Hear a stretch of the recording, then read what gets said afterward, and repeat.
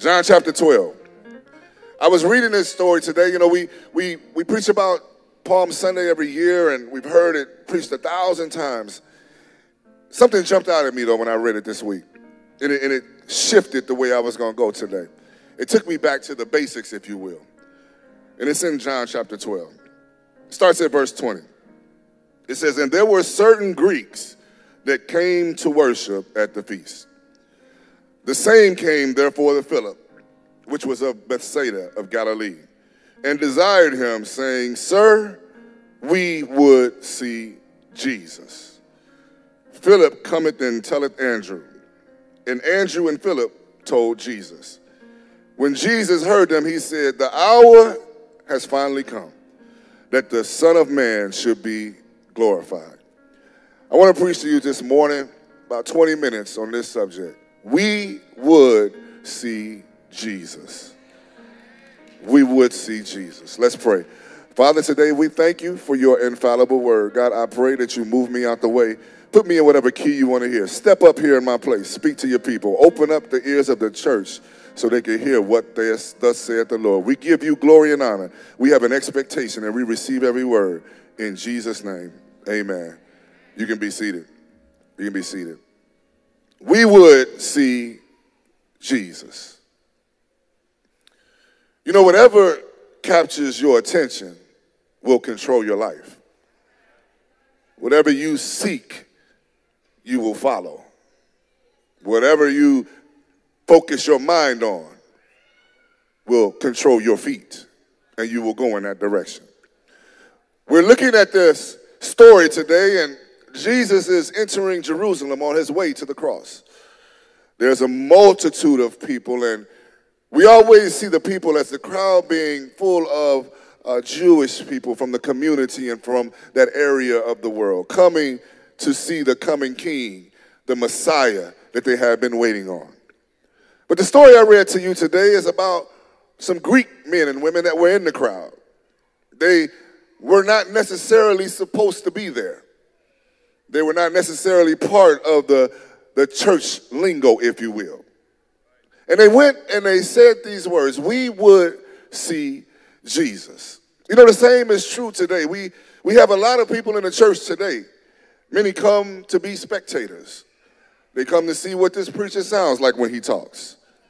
We have some people that come in as skeptics. Is this God really real? We have some people come in and they are hypocrites. I always say, where else are we going to go? Some are doubters.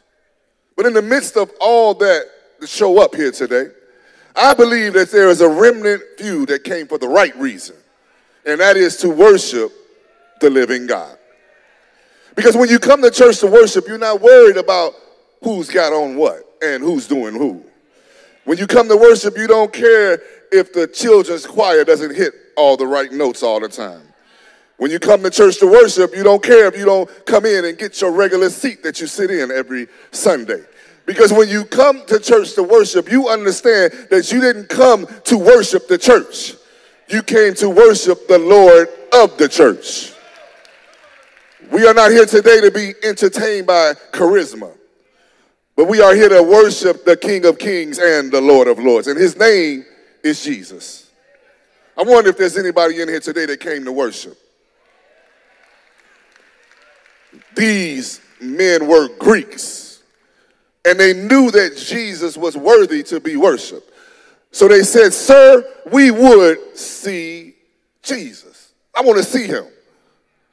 You know, as I studied this week, I started to feel an uneasiness in my spirit about the state of the churches in our world today. Have we been consistent with the presentation of the gospel?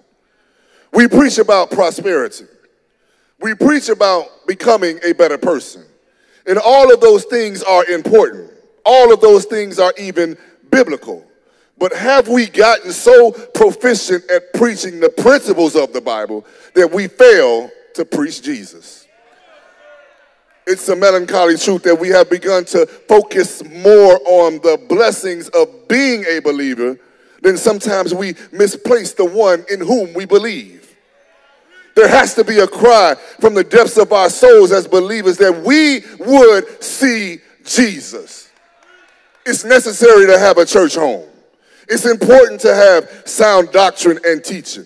There's a place for traditions and practices in the church. All those things are important, but as important as they are, we cannot let ourselves get so caught up in all of those things that we forget to worship the head of the church, which again is Jesus Christ our Lord.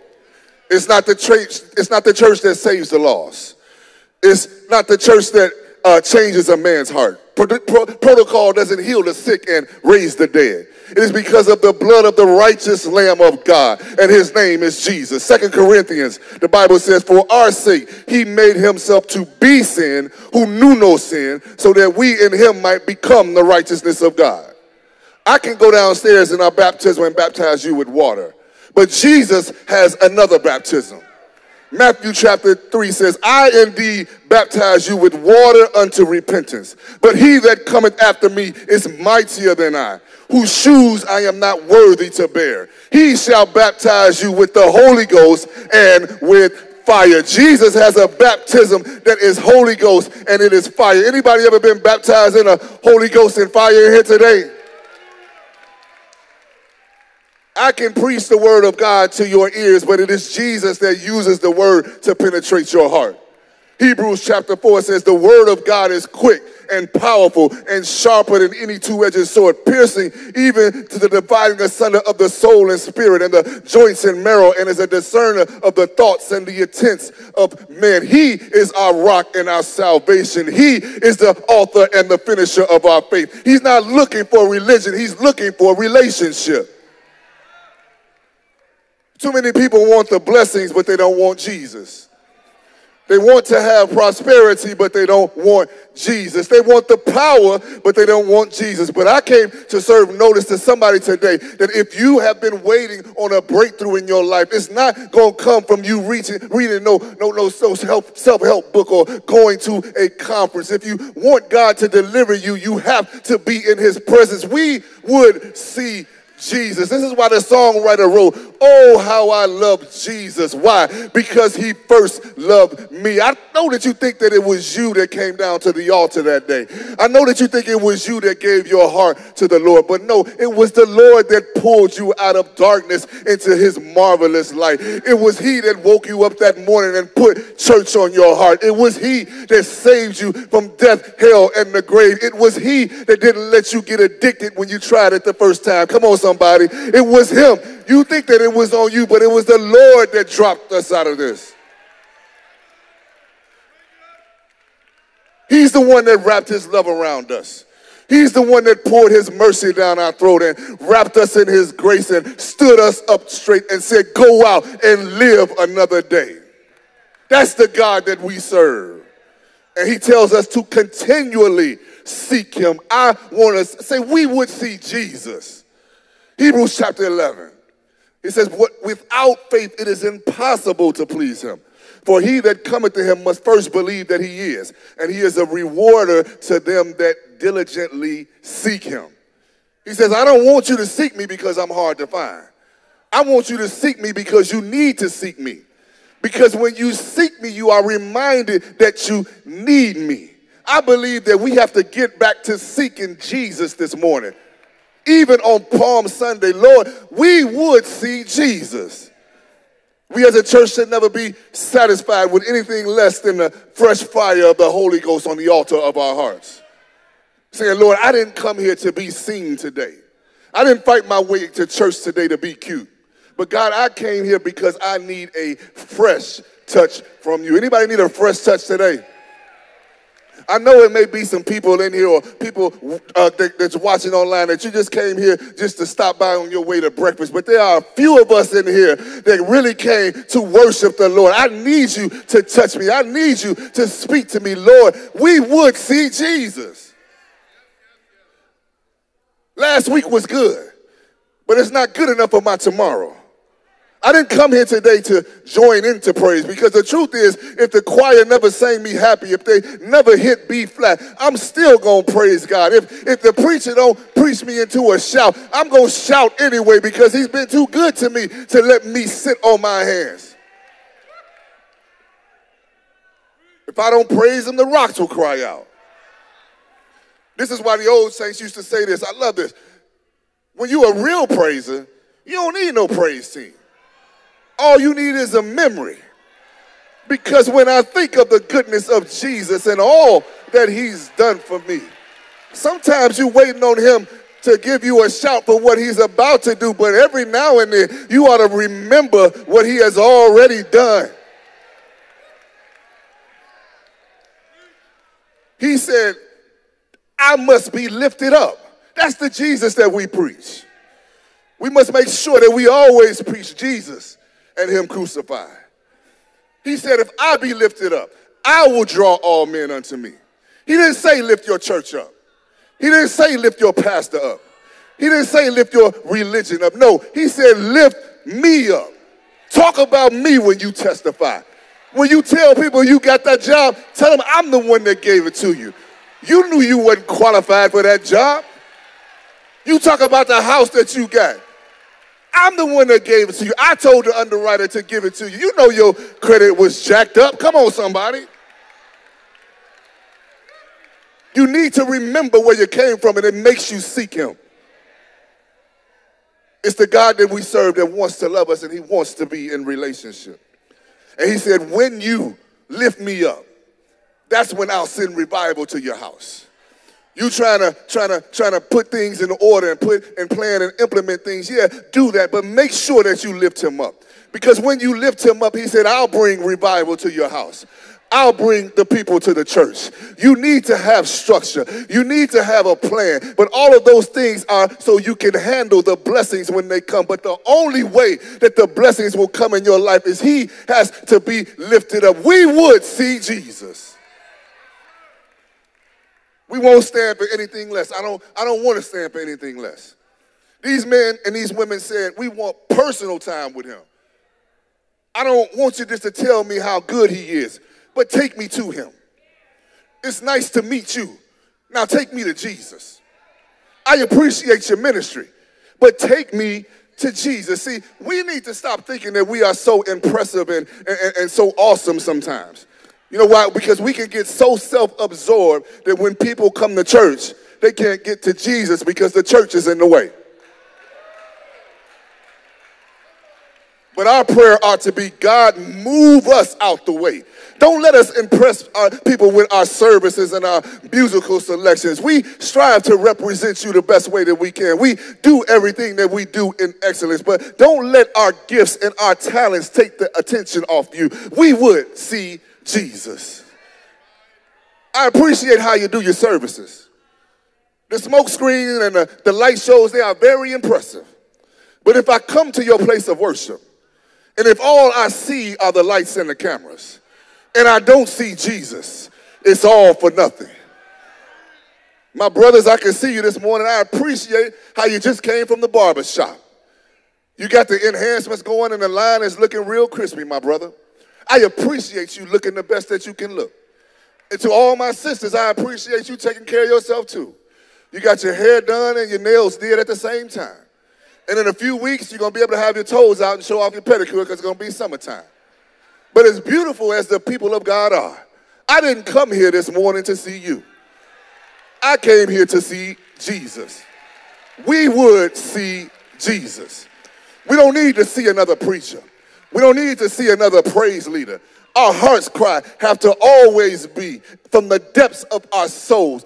We would see Jesus. If I can see Jesus, I can make it through the test that I'm going through. If I can see Jesus, my child is going to get saved. If I can see Jesus, deliverance is going to come to my house. I wonder if I got anybody in here who's on the same page with me this morning, who can say, yeah, all of those things are important. I'm not saying that they're not important. All those things are even necessary, but after you get done with all of that, make sure that I can see Jesus. If I preach a sermon that goes viral and get 1 million views and I don't lead somebody to Jesus, it's all for nothing. If you write a book and become a best-selling author but don't lead people to Jesus, it is all for nothing. Paul said in 1 Corinthians chapter 2, for I determined not to know anything among you save Jesus Christ and him crucified. Paul was a highly educated man, intelligent, deep spiritual convictions. God spoke directly to him. He wrote most of the New Testament. But he said none of those things even matter. None of those things can compare to the death, the burial, and the resurrection of our Lord Jesus Christ. Romans chapter 1, verse 16, he says, "For I am not ashamed of the gospel of Jesus Christ, for it is the power of God unto salvation." Jesus is the gospel personified. It is the power of God unto salvation. Now that word salvation is all inclusive.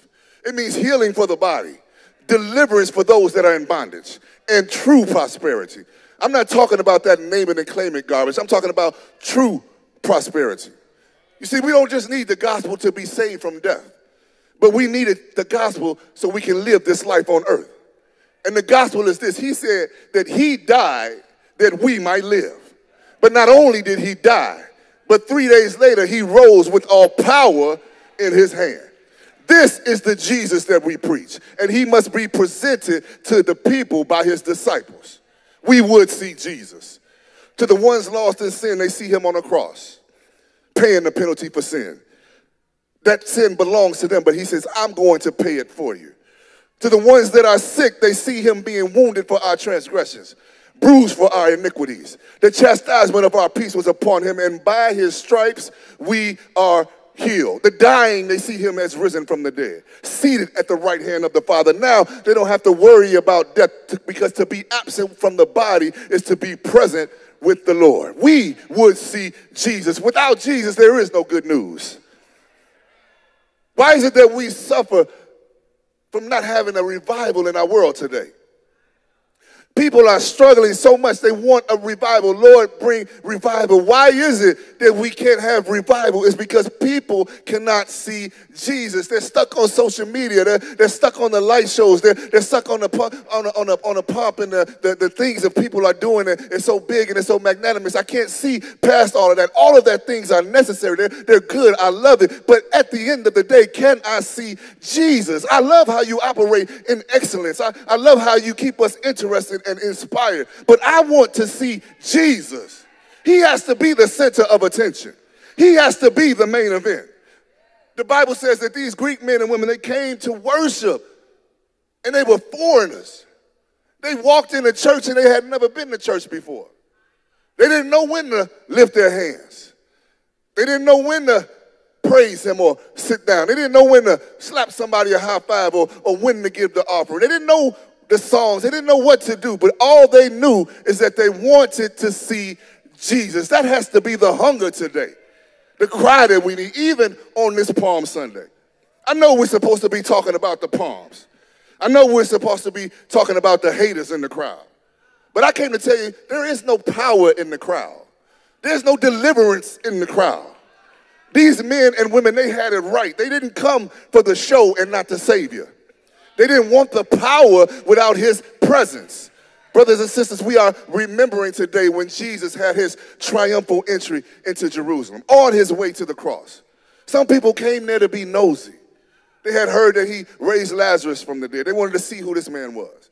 But these select men and women represented a remnant few whose desire was not what Jesus could do for them, but they just wanted to be in his presence.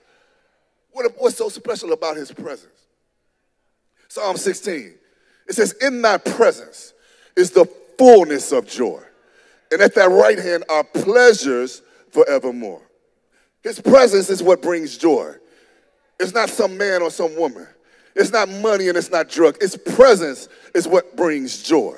His presence is what brings peace. This is our year of transformation. How does this relate to transformation? We've been learning about transformation all year. I've been teaching everything that God has given me to you. I've given you things to implement. I'm giving you things to practice. And we can put all of the effort in on our own. We can implement the strategies and do the practical things. But none of that matters if we don't have his presence. 2 Corinthians chapter 3. But we all, with unveiled face, beholding as in the mirror the glory of the Lord, are being transformed into the same image from glory to glory, just as by the Spirit of the Lord. It's when we behold his glory that we become transformed. We would see Jesus. These Greek men and women, they wanted to see Jesus, but not only did they want to see his face, they wanted to hear his voice. They wanted to look into his eyes. They wanted to converse with him and hear him speak the word of God. They had heard that men were changed after they saw him. I don't know about you, but a testimony is powerful. If you've been in the presence with Jesus, you ought to tell somebody about it. Soldiers were sent to arrest him, and they came back saying, no man has ever spoke like this before. Professional fishermen that saw him came back saying, what manner of man is this that even the winds and the waves obey him? Religious leaders would see him and came back saying, what is this that he commands the devils and the unclean spirits and even they obey him? A centurion saw him dying on the cross, came back saying, truly this is the Son of God. These men and women had heard the testimony of people, and they said in their hearts, I love you, but take me to Jesus. We would see Jesus. If you look for him, you will see him. He was the tree of life at the Garden of Eden. He was Abel's sacrifice and Noah's ark of salvation. He was Abraham's ram in the place of Isaac. He was Israel's Passover lamb that protected them from the death angel in Egypt. He divided the Red Sea with Moses' rod. He's Gideon's sword and the stone in David's slingshot. He was Daniel's lion tamer and the fourth man in the furnace. He was Zechariah's fountain of cleansing, open in the house of David. This is why we can sing the song that said, there is a fountain filled with blood, drawn from Emmanuel's veins, and sinners plunged beneath that flood lose all their guilty stain. He was Malachi's son of righteousness with healing in his wings. He's the rose of Sharon. He's the bright and morning star. He's the Alpha and the Omega. He's the beginning and the ending. He's the King of kings and he's the Lord of lords. And somebody is looking at me today saying, there he go again preaching about who Jesus is. Don't he come up with some other material, baby? Let me tell you, if preaching Jesus is going to offend you, then I am not the preacher for you. Because I refuse to speak the wisdom of men. I don't get up here every week to inspire you. I don't have an inspirational message. I'm not trying to teach you how to get rich or die trying. But all I got for you is Jesus. For him I live and for him I die. And there is no other name that is given among men whereby we must be saved. We would see Jesus. Come on and put your hands together. Don't you put your faith in man. Don't you put your hope in people. Because my hope is built on nothing less than Jesus' blood and his righteousness. You don't got to be a good person to come to him. You don't have to have a good reputation to come to him. He will never love you any less than he already loves you. And he will never love you any more than he already loves you. It's already maxed out. There's nothing that we can do to disappoint God. All you got to do is say, Lord, I want to see you. I have to have a desire to see him. God, let the church get out of the way so everybody in this cold and bitter world can see the King of Kings and the Lord of Lords. That's what today is really about, people of God. It's about the Lord and Savior that came riding in on a donkey. He was the king that came to set up his kingdom. They told Jesus, why don't you tell these people to keep quiet? Jesus said, if I tell them to be quiet, then the rocks are going to cry out. The rocks are going to cry. I don't want no rocks to cry out for me. Up until this point, Jesus would heal people and tell them not to tell nobody. He would touch them and say, now go your way and keep your mouth closed. But on this day, he said, I'm going to be the center of attention. I want the world to know who I really am because my time has come. Save us, they said. They waved the palms at him. They got the palms out and they said, Hosanna, Hosanna. Blessed is he that comes in the name of the Lord. You know what Hosanna means? It means, Lord, save us. And every time we wave our hands, every time we lift up a praise, we are saying, Lord, save us. I know that there's some jacked up people in this world, but it's me, oh Lord, that is standing in the need of prayer. I know that 5 days later, it was going to be some people that flipped the script. I know 5 days later, they were going to be saying, crucify him. But I don't believe that everybody in that crowd gave up hope and twisted to the other side. I believe that there were some people on that Palm Sunday morning that were waving the palms with a sincere heart. They said, Lord, I'm going to be with you. With you, I'm going to stand. Is there anybody in here today who can say, I'm going to praise him today? And even 5 days later, when people are crucifying him, when people are beating him and talking about, I'm not going to deny him. That's my Lord and my Savior. He's looking for people that are faithful today. And do you know what? There's going to come a day when he comes back again to save his church. The Bible says that the dead in Christ will rise first. And then us that remain, we will greet them in the air, and we will be forever with the Lord. And did you know that there's going to be another palm service coming? Did you know that there's going to be a day when we're going to get to raise our palms up too? Revelation chapter 7, verse 9, it says, after these things I looked, and behold, a great multitude which no one could number. That's us, y'all. Of all nations, that's us, y'all. Of all tribes, that's us, y'all. Of all peoples, that's us. Of every tongue, standing therefore before the throne of the Lamb, clothed with white robes, and they're going to be waving their palms in their hands, saying, Lord, thank you that I made it through to the other side. We bless God for the saints that have gone on before us. We thank God that they paved the way for us. But on that glad day when Jesus comes back, I'm not going to be left here to try and figure things out. I'm not going to give up my palm. I'm going to praise God today, whether you like it or not. And I'm going to preach Jesus to the day I die. In Jesus' name. Come on, put your hands together and give the Lord a hand praise. We have to remember that Jesus has to be the center of attention.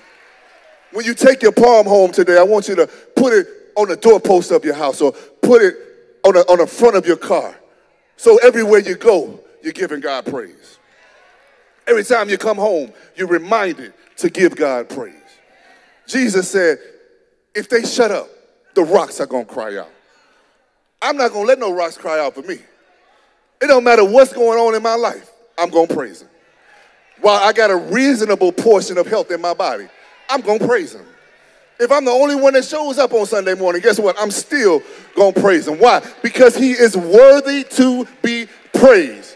From the rising of the sun to the going down of the same sun. He is worthy to be, no matter what the circumstances is. If I ain't got no money, I'm going to bless his name. If people talk about me, I'm going to bless his name. If I ain't got no money, I'm going to bless his name. If the phone don't ring, I'm going to bless his name. Why? Because we serve a God who is worthy, not because of what's going on in our life, but because of who he is. We would see Jesus. Come on, put your hands together. Give the Lord a hand praise.